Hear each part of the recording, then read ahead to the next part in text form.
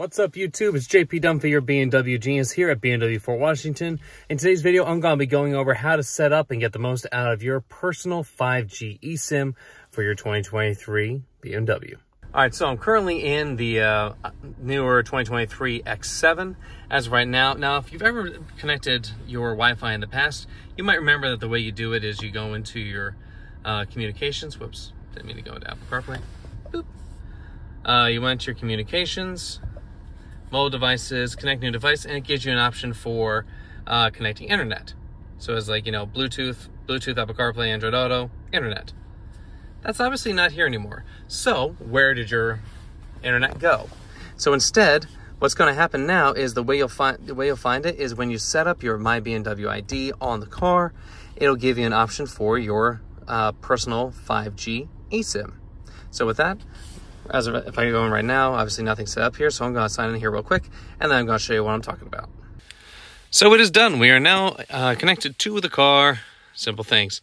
With that, thing you got to do now is, again, if you look in here, you'll notice that even with your Wi-Fi hotspot and all that, you now have personal eSIM 3 or 4 conditions met. To continue that setup, you do need to go to... If you give this guy a click, it's going to bring you to your My BMW app. So with that, here's what we're going to do. I'm going to pop in this corner over here, exactly what we're going to do. So you're going to go into the My BMW app. In the lower right-hand corner, you have your head and shoulders, which is part of your profile. You go into that and scroll right down, right next to your digital key. If you don't have that already set up, you'll see 5G eSIM as well as Amazon Alexa. Now, caveat to this, your 5G eSIM currently is only connected if you have a T-Mobile number. This is possible to get beyond that, but in the meantime, what we're going to do now is after that, you basically go in here, follow the setup, which it'll bring you to T-Mobile's connection. This is a data line, so you just have to follow all the activation stuff, and it'll be ahead to your monthly bill. Now, I know a lot of you are thinking, why is it only T-Mobile? I can answer that pretty simply. They're the only ones that responded. So it is perfectly possible these cars can completely take over any 5G network, whether it's AT&T, Verizon, or T-Mobile.